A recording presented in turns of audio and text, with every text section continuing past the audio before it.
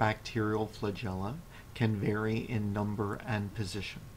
The majority of motile bacteria are classified as monotrichous bacteria because they possess one single flagellum.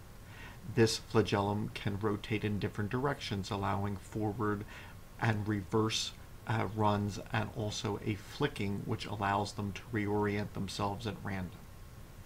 In contrast, amphitrichous bacteria possess two flagella, one at opposite ends of the cell.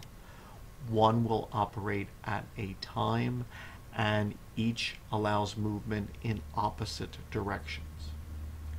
A third type, known as lophotrichous, is found in bacteria where multiple flagella are originating at the same point and function together to move the bacterium in one direction.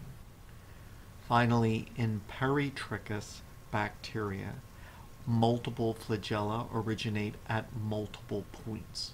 They can all rotate together to move the bacterium in one specific direction.